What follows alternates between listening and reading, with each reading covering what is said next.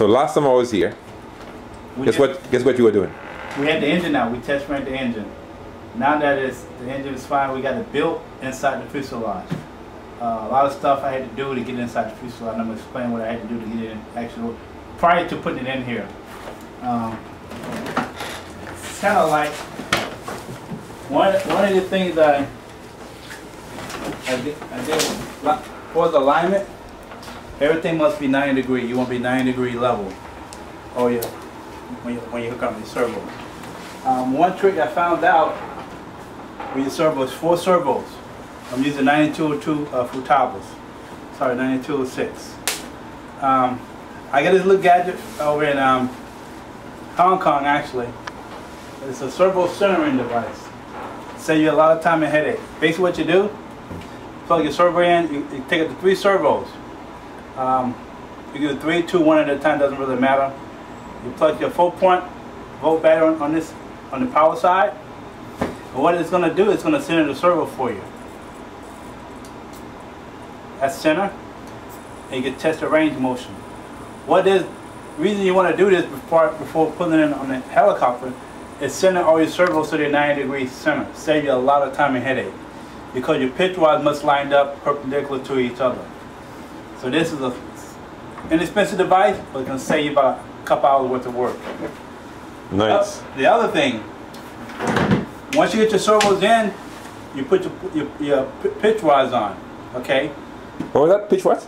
The pitch rod. This is a pitch rod. Oh, yeah. Okay, these actually hook to your servos, actually control the spark plate. Right. Very, very critical moment here. 2 things you're going to need. You're going to need a ruler, measuring ruler. There's a small version, there's a large version. This is a hard ruler. One thing about these rulers here, they're very accurate, but when you get to a point where you need to bend, it's hard to get in there to get a measurement. So what I did, I took a piece of paper, I photographed this on a copy machine. I made a piece of paper out of it. People say, why you do that? Because what happens when you get in a small area, actually the paper will bend where this ruler doesn't bend. Right. And you want to do curve measurements, you could also put the paper here, and you can do exact curve measurements. How long did it take you to come up with that? A couple seconds. It may be about 4 or 5. No, what I'm saying to you is to come up with that idea, how long it took you? It took me about 1.5 years to figure this out. Just use a paper, very simple. No one told you this? No. I had to figure out a way to measure around curves, and it was a good idea to come up with this. So basically, you take the straight line and bend it. Right, straight line. A lot of helicopters got curves, but when you build a helicopter, you must be accurate on both sides, left and right side, accurate measurement. It's hard to do that with a straight ruler because the ruler doesn't bend. This paper bends, you get good measurement on both sides. Within, a centimeter, which is pretty good. You want to be close as possible. The other thing, when you're hooking up your ball links on your splice plate to your servo, what I usually do, I use lube and grease. Okay, you get that in any hobby store. I mean, Home Depot, Lowe's, whichever. Let me say that again. Lube and grease, white lube and grease. Okay, got It's it. good for your bearings. Normally, what I do, I put them on the ball joints on the rod. Okay, what I normally do, take one end off, put a lid here, and then screw the plastic back on, just a little bit.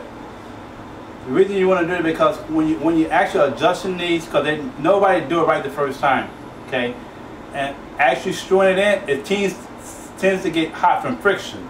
When you get hot, it softens the plastic. But the loosen grease is keep it lubricated, it makes it going a lot easier and easier to turn.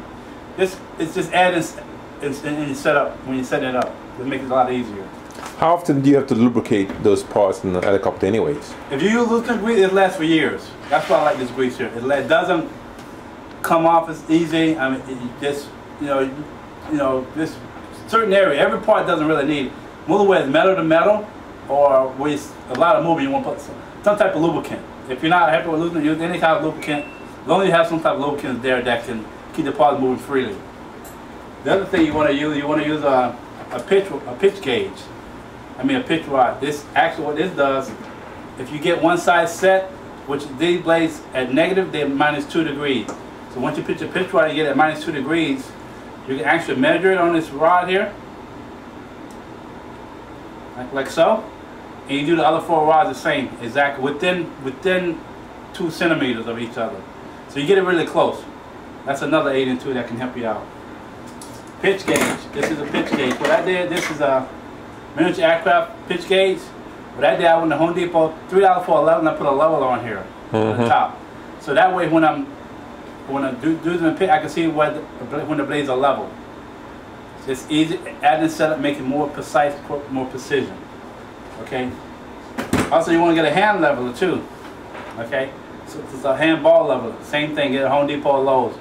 When you putting your wood set in, you want to make sure everything straight and level. You can put this on your wood set. Just make sure everything nice, level, and plump.